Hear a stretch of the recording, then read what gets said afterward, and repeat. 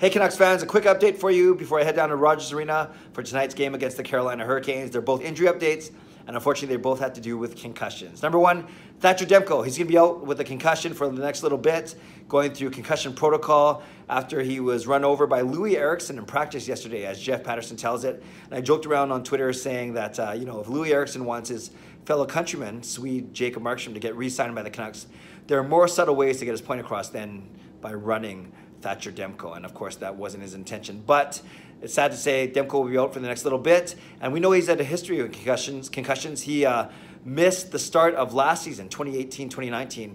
He was out with a concussion that he suffered during training camp. So scary stuff. Hopefully he gets better very quickly, and Mike DiPietro has been called up once again for the Utica Comets to back up Jacob Markstrom, and he'll likely get into a couple games depending on how long Demko is out for. The other one is Michael Ferland.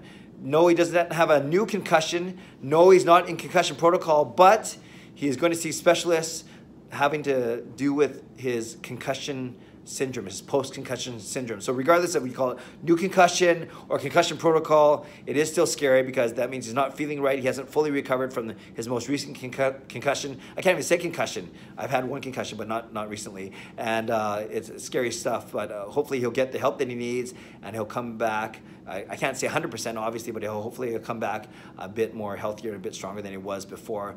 But again, Michael Ferland, not under concussion protocol, not a new concussion, but seeing specialists to look at his post-concussion symptoms. So there we go. We got Demko with concussion-related injury, Ferland with concussion-related symptoms, and hopefully that's it for the major injuries for the Canucks, because those are two serious injuries. You don't want to be messing around with the brain and with the head. All right, heading down to Rogers Arena, watching tonight's game with my brother Jason and his son Joshua. Excited to see a good, fast-paced game. Hopefully tonight, if you're at the game, please say hi. I'm not in my regular seat, so I actually don't know where I'm sitting, but I'll find out in about half an hour once I get there. So enjoy the game. God bless.